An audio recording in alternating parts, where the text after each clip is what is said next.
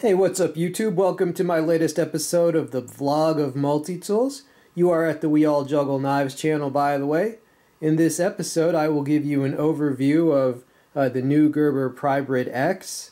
I will give you an overview of this new Bibury tool, which is basically similar to the Coast Multitool that I've shown before, but they added a very big improvement and they also lowered the price. Now, speaking of Bibury, I will also give you an overview of that little EDC tool, which is similar to the Power Deluxe tool, but they've replaced one of the fold-out tools with another, so I'll tell you about that. And finally, I will give you an overview of that ProMaster. This is ProMaster 15-in-1 multi-tool, and 15 is the magic number because that was also the price of this when I bought it, so an overview of that budget tool. And the links to all of these will be included in the text description box in the order of appearance in the video for your convenience. Okay, let us begin. Alright, the Gerber Prybrid X has landed. And as you see there, the Prybrid X is actually the smaller, easier to carry little brother of the Prybrid. Alright, in this whole series from Gerber, it's their trio of new multi-tools that are actually very popular, partly because the prices are fairly low. The Prybrid and utility knife thing is, I like it. A lot of people have suggested it, but Gerber actually brought it to market. And there you see all the functions that Gerber says fit into this multi-tool. So you have a pry bar, a large flat driver, a nail puller, a small flat driver, a bottle opener, a wire stripper, and a retractable fine edge number 11 blade that's also replaceable.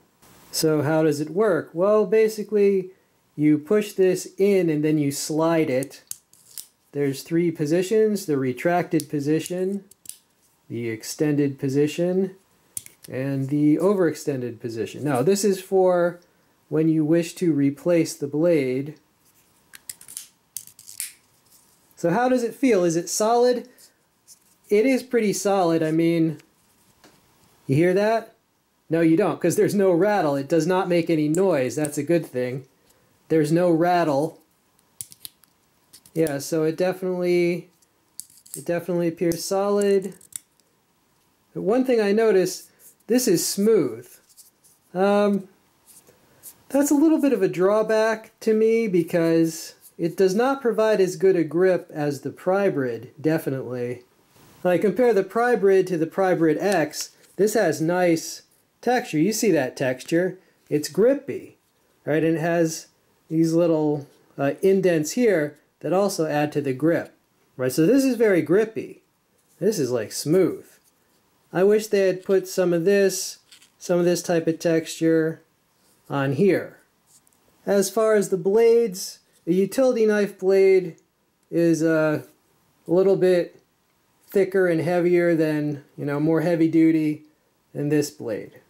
Now here is the pry bar part. Now I haven't decided if I'm going to take this paracord off because I don't know, it seems like it could get in the way. If you go to pry something, you have to always be pulling it out of the way. So yeah, I'm not really sure if I'll keep that there. Now you see that angle there, and then that's the bottle opener arm, but you can also, if you have to pry something that's a weird shape, this would also be useful if you could get it under. You could also pry with that.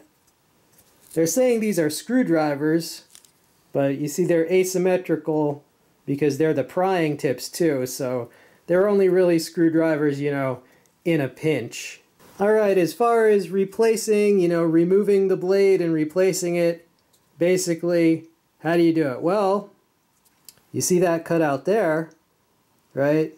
That fits into there's a little plastic protrusion right there, and that's a tab, so you push sideways on that tab, right? Hold on. And try to do this through the viewfinder. Right, there you go. Yeah, so you gotta lift that tab, which it's kind of hard without fingernail, but push it in. I think it can go down deeper. Hold on. Frickin'. Yeah, don't, oh, there you go. Alright, you gotta be friggin' careful with this thing. It's a scalpel, but, so now it's in there. Right, so, hold on. Alright.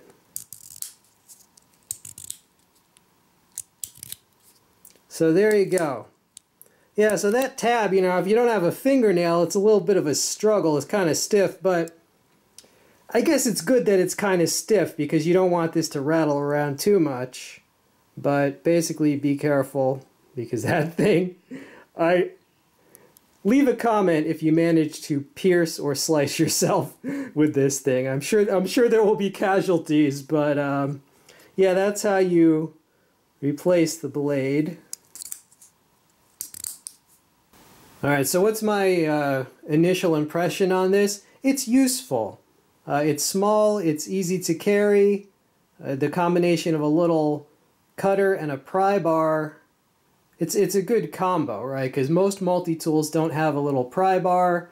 So people are carrying a pry bar separately, like a little, you know, those keychain ones like the Gerber Shard.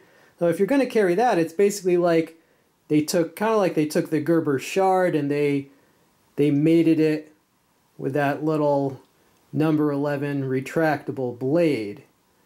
I even think it would be useful to carry this even if you carry a knife because, like, the way that little blade cuts, it's very different from your knife blade. For example, let's say you had a splinter that goes under the skin and you can't grab the splinter because now it's all the way under the skin. It happens. Well, that's the type of blade that you could actually, it's so thin and sharp, you could use it like a scalpel. You could actually cut the top layer of that skin and cut that splinter out. And I've done that before, and actually the very topmost layer of your skin, that's dead, right? So if you have a sharp enough blade, it's actually not going to hurt, right? So that's just one example. Now if I tried to do that with my folding knife, even though it's sharp as all heck, it's not that thin, right? So there are types of cutting where that would be more useful than your knife, even if you carry a knife all the time. All right, about that sliding mechanism, I have had a few reports, hold on, of people saying that the sliding mechanism on their Prybrid was basically crappy. All right, well, the sliding mechanism on mine works very well on both of these. It's very solid. There's no rattle or anything. It's smooth. Like, I don't have to wrestle with it or anything. But nonetheless, I have had some reports that some people basically got a lemon. Yes, like, their slide was not smooth at all. So, you know, that doesn't surprise me at all because the first production run of any multi-tool, any flashlight, like first production runs of some folding knives, they just tend to have problems, right?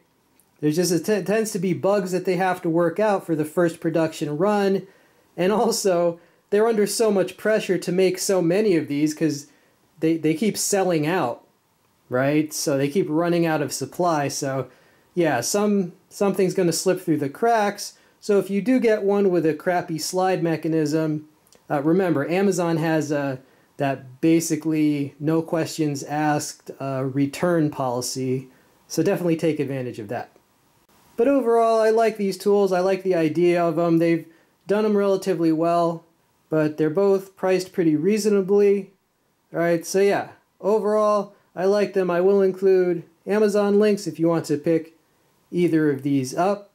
All right, I have an update on this Coast multi-tool, which I believe I did like an overview video of this like a long time ago, but let's just review what's on it. It's got a metal file, it's got a reamer, it's got a penknife blade, it's got 2 screwdrivers, there's another one behind that blade, it's got scissors, a bottle opener, a can opener, another screwdriver, as well as 2 more screwdriver ends on the openers, right? And it's got the pliers, the wire cutters, and it has a little LED light. And this also has a wood saw. Now you see those back springs on there. The fold-out tools do not have a hard lock. They just have back springs like a slip joint. All right, the LED light is here. Right. Can you see that? Hold on. All right. There you go. So that's the LED light. All right, and like I said, basically has 5 screwdrivers. All right, so what's the update? Well, this thing has been replaced by the Bibury multi-tool. Not really replaced, but Bibury has picked up this tool, it seems, and they're selling it under the Bibury name now. But wait, they have added an awesome improvement to this tool. They may look the same. I think they're mostly the same, but the scissors on this are a beast. Like that, the new scissors on this make me like this tool so much more. All right, old scissors, new scissors. There's a tab right there, and pull that out. All right, notice, all right, the spring mechanism is different, and that's better. That spring is better. All right, let me show the difference on these scissors. Now, yeah, they can both cut paper, but when it comes to something thicker like paracord, all right, let me show you the old scissors on paracord. Not so good. All right, not so good. You see that? Now, the exact same paracord, let's try the new scissors. Easy. I mean, no problem. Hold on. You see that? So why are the new scissors so much better? Well, just a lot of things. First of all, this little tab gives you more leverage. Second of all, the pivot is way better, because look at the pivot on these. Right? There's a lot of space around that pivot. So of course, because there's space around it, this thing, the pivot is like loose. There's like, it doesn't keep the blades close together, right? And even if you try to compensate by like forcing them close together, see that happens. If you try to push them close together, all of a sudden it's not even lined up with its spring, right? So these scissors are crap scissors, and the blades are not cut as well either. Right, so for all those reasons, the old scissors are just inferior. I mean, yeah, they just are inferior to these new scissors. These new scissors are a boss. And the new scissors work with either hand too. Like scissors on a multi-tool should not have a handedness. You should be able to use either hand to operate the scissors, right? So even if I use my left hand, right, you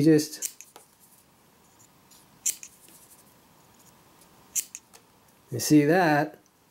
So the addition of these scissors make this like just a much improved multi-tool. Much improved. These scissors cut better than the scissors on some of my like more expensive multi-tools. Now as for the other fold-out tools, pretty much the same as the old one. It's got 5 different screwdrivers. That's a reamer. It's got a penknife blade. Got a file. 2 openers with screwdriver ends and that Phillips, so that makes 5 drivers. Wood saw. And the scissors. The Boss scissors. And it's got the pliers. And the LED. It's useful. Now, as far as that LED, there's a little battery compartment right there. Hold on. I don't want my little batteries to spill, but basically, yeah, you can you can pull the whole thing out if you want.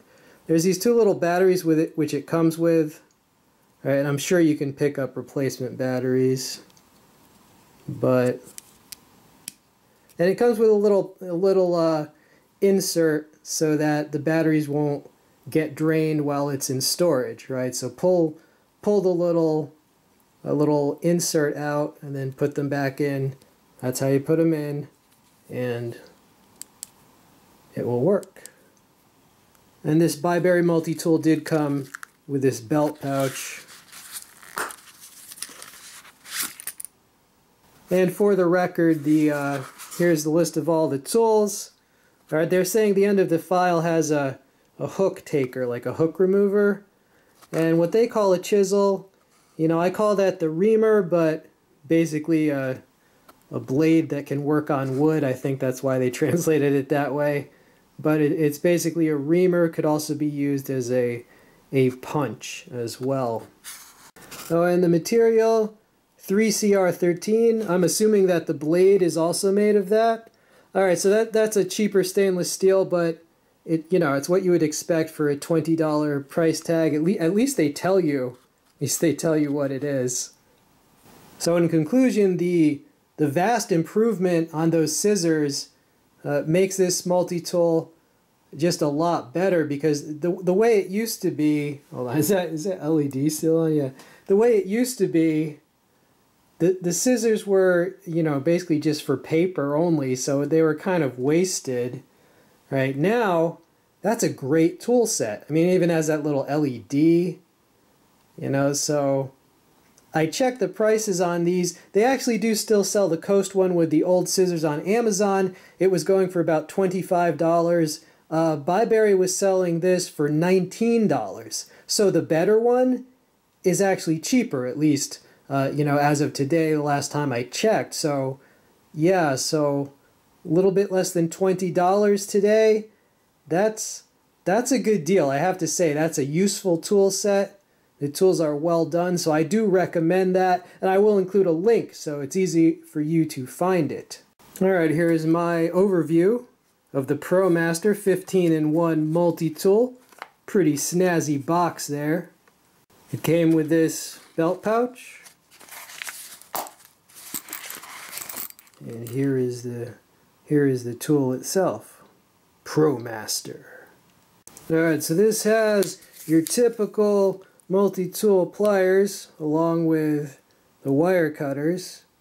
And the other tools are a plain edge blade, a wood saw, 2 screwdrivers, another screwdriver, a file with a screwdriver at the end, a bottle opener and can opener, and that tool, which is, I'm not sure if they mean it as a reamer or an awl or both, but whatever, it's a punching type chisel ground tool.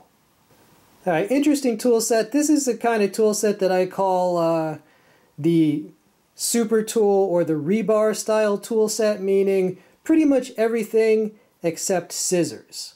This was $15, so leaving the scissors off, it's a cost-saving measure. It reduces the complexity of the tool, and it makes it less costly to produce. So for a $15 tool, perfectly acceptable to leave off the scissors, because there's many other ways to carry scissors on your keychain anyway. Now these tools, the fold-out tools do lock. All right, that's the locking mechanism. Basically, there's a notch and it is now locked, right? It's now locked. And to release it, you just push on that and that releases it from the notch. All right, so all locking tools, that's good. Now a warning, the blade does not come very sharp at all, so if you do get this, I would recommend the first thing you do is sharpen that blade. All right, but aside from that, like overall, how does this feel? Does it feel chintzy? Does it feel cheap? Actually, no. It feels very solid. It is pretty well made. Yeah, it doesn't feel chintzy or cheap at all. Yeah, I mean it's made with precision, and for $15, it's one of the better tools. I have to warn you though, use caution. there are many tools that look exactly like this, right? Probably made in the same factory. There are many other listings for tools that look like this, but they're not the same. They do not have a wood saw. All right, you see that wood saw there? I've seen at least 3 different listings of similar tools, but instead of the wood saw, they have a tool in that slot, which is basically a serrated blade with really, really crap serrations. Those are not serrations. Those are teeth on a saw, two rows of teeth. That's just a normal wood saw, right? So I would say do not buy all the other ones that look exactly the same, but they have a crappy serrated blade. Sometimes they call it a serrated blade. Sometimes they even call it a saw in their listings, but this is the only one that really has a saw. The other ones have a crap serrated blade. Sometimes they call it a fish scaler. Whatever. It's not as good as the saw, right? So don't buy anything that looks like this. Some of them are even cheaper than this, and you might think, oh, I found something for $4 less. You have to look closely at the pictures, right? So I will include the link to this one, which is the only one of these I found that has the wood saw. All right, so that's my initial overview of the ProMaster 15-in-1 multi-tool. Basically, I think it's very good for the price, right? And if this gets enough attention, if it sticks around enough, it may earn like a full review if enough people show interest. Or hey, maybe you can pick one up and you can do your first multi-tool review on this. I haven't seen any other reviews on it, so you'd be the first, right?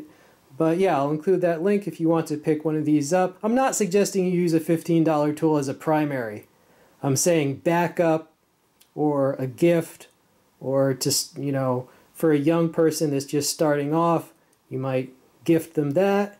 And if they do good with that, they can upgrade to a Leatherman, for example. But there is a place for budget tools, of course, so I'll include those links. Check them out. I also have an update on this Power Deluxe multi-tool, which I showed in a previous episode. You know, that was, I think it's around $11. As you can see, it's pretty simple, but Bibury has its own version of this multi-tool with a different tool set, a little bit different tool set. All right, this is the Bibury. All right, it's a Bibury multi-tool, and as you can see, they've replaced the little bitty wood saw with a cutting hook. Oh, and I almost forgot, this has one more little tool. What is that? Well, they say that it's a SIM card ejector, and that folds in like that. All right, and here's the little box that it came in. Funny EDC tools, fun, smart, free. All right, that's all. Here's all the things that they say that it has. All right, so that cutting hook, how well does it work, or does it actually work? Well, it's basically a line cutter. I have some twine here, right, from the dollar store. Well, it's actually from India, but they have it at the dollar store. Let's see if it can cut the twine. Hold on. Alright, so there you go. There you go.